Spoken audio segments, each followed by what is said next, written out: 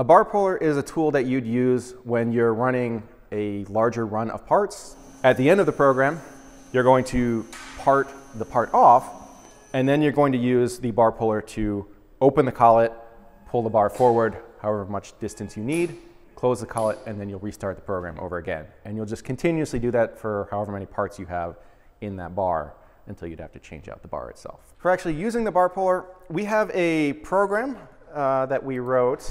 It's just this bar_puller. So our first argument on the left here, this is the tool number that the bar puller is. Our second argument, that's the diameter of our material. Our third argument is the coordinate in Z that we're going to go to in order to have the bar puller move down on the material. Our fourth argument is how far are we going to pull back. The difference between these two arguments is the total distance that you're pulling the bar out. Our fifth argument is either going to be 0 or 1, whether we have the bar puller mounted in the turret with 0 or mounted on a quick change tool post if it was 1.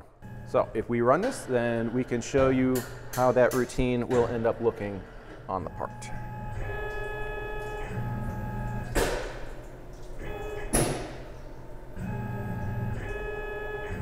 This bar puller program that we are using here, we are going to add that into a future update of PathPilot. Until then, we are also going to post it on our forums, so you can download it from there.